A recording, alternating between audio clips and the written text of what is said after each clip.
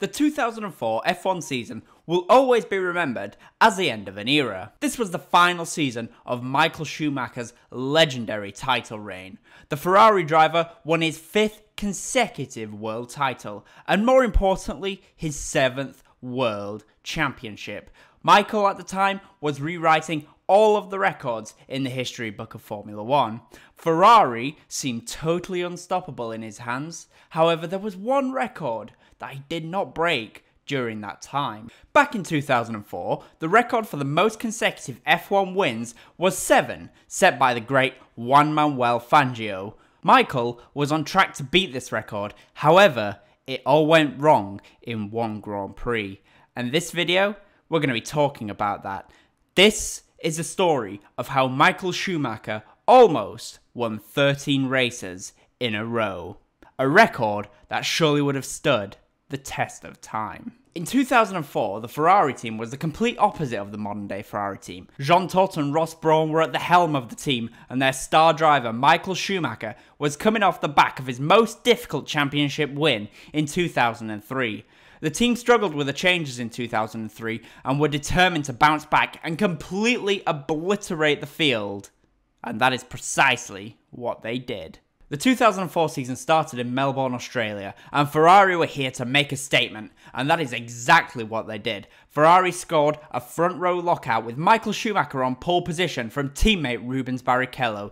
The gap between those two was only 0.074 seconds. However, in third place was Juan Pablo Montoya for BMW Williams, and he was 0.6 seconds off of Michael Schumacher's 124.4 lap time. In the race, Schumacher led all of 58 laps and finished 13.6 seconds ahead of teammate Barrichello and 34 seconds ahead of Fernando Alonso in the Renault. This was a dominant first weekend. The second round saw the F1 circus move to Kuala Lumpur in Malaysia. Qualifying saw Michael Schumacher on pole position by 0.641 seconds from second place man Mark Webber in the Jaguar, in what was one of the most impressive qualifying performances of the year. In third place was teammate Rubens Barrichello, who was 0.682 seconds off his teammate Schumacher. In the race, Webber got off to one of his legendary terrible starts and dropped down from second place down to P9 on the very first lap. This gave Schumacher the opportunity to sprint away off the line. In the end, Schumacher didn't lead every lap this time. He only led 52 of the 56 laps, but he did win the race from Montoya in second place, who was 5 seconds behind, and Jenson Button, who was in third, 11 seconds off of Michael Schumacher. Next up, F1 made its debut at what has since become a modern day classic on the calendar. This, however, was the very first Bahrain Grand Prix, and what better way to celebrate the first race in Bahrain than to have a Ferrari front row lockout with Schumacher on pole and Rubens in second place. In the race, Schumacher this time only led 50 of the 57 laps, so it has to be said, the rest of the field is slowly starting to get an opportunity to lead a couple of laps in the Grand Prix. But in the end, Schumacher won the race. He only won it by 1.367 seconds from his teammate Rubens Barrichello, with the BAR of Jenson Button finishing in third, only 26 seconds off of the two Ferraris. So far, the season has been all Michael Schumacher. The next race, though, was the start of the European leg of the season, and this is where things were about to change. The next round was at Imola for the San Marino Grand Prix. This is the true home race of Ferrari. This is the weekend where they have to nail the entire weekend and nothing can go wrong. So what did they do? Well, in true 2022 Ferrari style, Schumacher made a very rare mistake in qualifying, almost binning it at the Variante Alta. The same chicane, of course, where Leclerc spun in the Grand Prix this year. But unlike Leclerc, in true Schumacher style, he managed to keep the throttle pinned down and somehow kept excellent forward momentum. But for the first time this season, he was defeated in qualifying, and it was BAR's Jenson Button who scored pole position, 0.258 seconds ahead of Ferrari's Michael Schumacher. In the race itself, Button got the better launch off the start than Schumacher, and he led the San Marino Grand Prix. But something felt all too easy for Michael. Despite being behind Button, it was feeling like Michael was very comfortable being sat behind him, and that it was just a matter of time before Michael would be in front of him. And then it happened. Button boxed on lap 8 of the Grand Prix, and Schumacher performed the overcut to absolute perfection. Schumacher boxed a few laps later, and from there, normal service resumed. Schumacher led every lap from lap 9 to 62, and won the race by 9.7 seconds from Jenson Button in second, and Juan Pablo Montoya was third, 21.6 seconds off of Schumacher. This weekend showed that for the first time though, that it was possible to beat Michael Schumacher in some form in 2004, but to do that, it required the perfect Grand Prix. Next up comes the first race of the season where teams typically bring their first major upgrades of the season.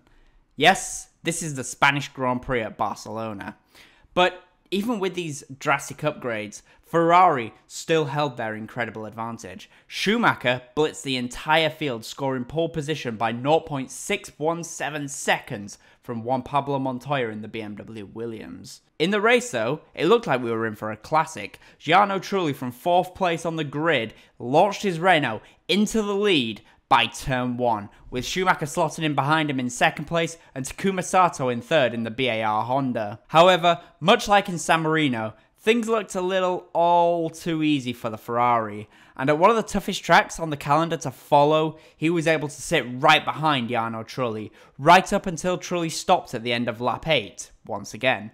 And after then, much like in San Marino, it became all about Michael Schumacher. And in the end, he won the Grand Prix by 13 seconds from teammate Rubens Barrichello in 2nd, with Jarno Trulli ending up 32.2 seconds behind Schumacher in the Renault. So, once again, it was a dominant performance by the Ferrari duo. As of right now, things are going absolutely perfect for Ferrari. They are dominating qualifying, dominating the races. It looks like nobody can stop them. But then the next race is where things all went wrong. The Monaco Grand Prix. Finally, this weekend, it looked like Ferrari and Michael Schumacher would truly have to work for a win, as the Michelin tyres had a big advantage over the Bridgestones. This meant that Renault, BAR and BMW Williams were all over the Ferraris this weekend, and this could be seen in qualifying when Trulli in the Renault scored pole position from Ralf Schumacher in 2nd for Williams, and Button was 3rd for BAR Honda. However, Ralf Schumacher had a 10th-place grid penalty due to an engine change. Michael qualified all the way down in P5, but he was starting the Grand Prix in 4th place. During the race, there was a big crash behind the two Ferraris when Sato's Honda engine blew up in spectacular fashion, causing a smokescreen, leading to David Coulthard and Giancarlo Fisichella both retiring from the Grand Prix. On lap 43, Schumacher had worked his way into the lead of the Grand Prix. However, this is where things were about to take a turn for the worse. Alonso crashed on the exit of the tunnel, trying to put a lap on Ralf Schumacher, as, who I mentioned earlier, had a grid penalty seeing him all the way down the order. This incident brought out the safety car, and in the same place where Alonso crashed, it happened. Schumacher jumped on the brakes to generate heat, but he moved offline onto the same part of the track where Alonso was, which had a lot of dust and which put Alonso in the wall. Montoya had to take avoiding action, and in the blink of an eye, it was over. Schumacher turned in on Montoya's front tyre and it spat him off into the wall, and that was it.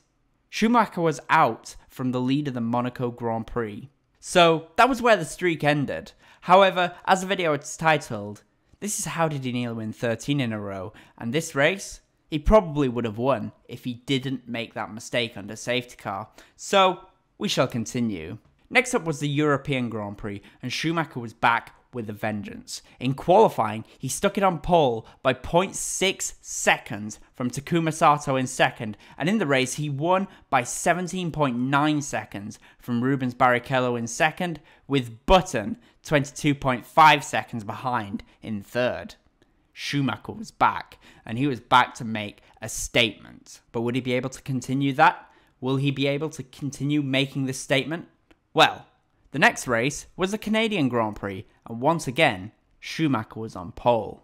But not that Schumacher. Yes, Ralf Schumacher for BMW Williams was on pole position, with Jenson Button in 2nd and Jarno Trulli in 3rd. Michael was 1 second off the pace from his brother and down in 6th place. However, in the race, Michael fought back, and he fought his way from P6 to take victory from his teammates in second. And this is due to Ferrari opting to do a two-stop strategy as they were better on the Bridgestone tyres versus the Michelin-tyred rivals who all had to do 3 stops.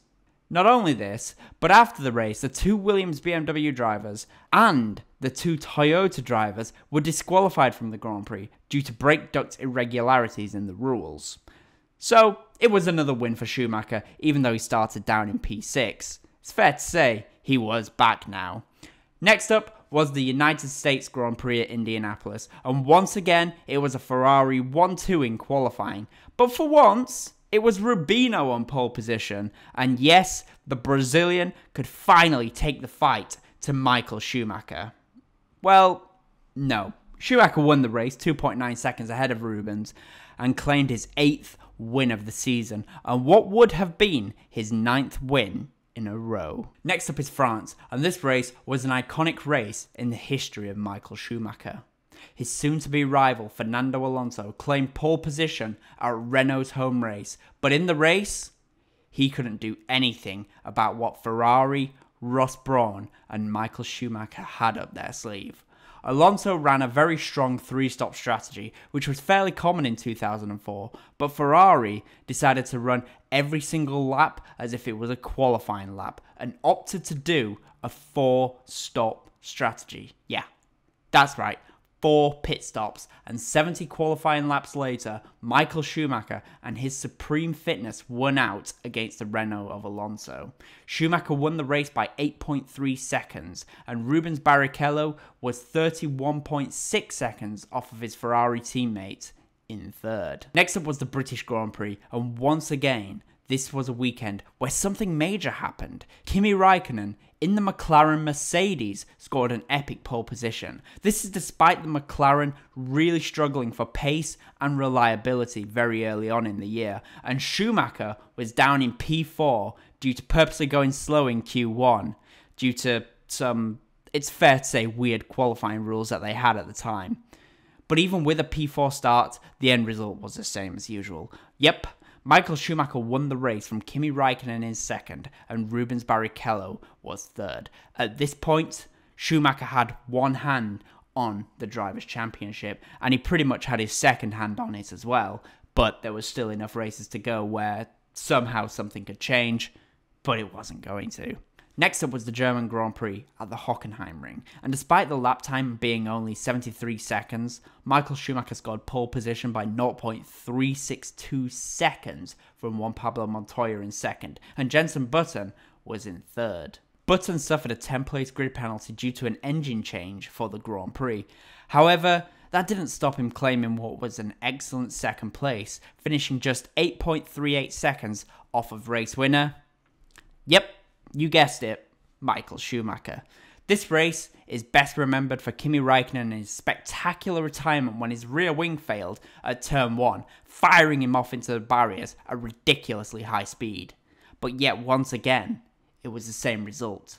Michael Schumacher was on the top step of the podium. Finally, it was time for round 13, and the race that would have capped off this unbelievable winning streak. And what better way to cap it off than with utter domination. Schumacher scored pole position from teammate Rubens Barrichello by only a measly 0.177 seconds, and Takuma Sato in the BAR Honda was in third, 0.54 seconds off of Michael Schumacher.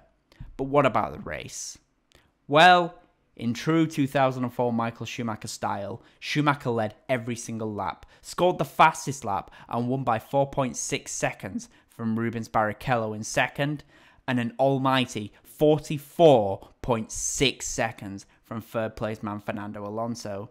This was sheer domination. This was Michael Schumacher at his best. This was Ferrari at their best. But unfortunately, this caps off the possible 13-race winning streak for Michael Schumacher in 2004. In the next race at Spa, he claimed his 7th World Championship. And it was fitting that he claimed it there because this is the same circuit where he made his debut only 13 years prior to winning his 7th championship. So guys, I hope you enjoyed this video, and if you did, I would really appreciate it if you drop a like down below, leave a comment, and of course subscribe to the channel for more F1 content. So thank you all so much for watching, guys, and I will see you again. Thanks for watching, guys. Bye.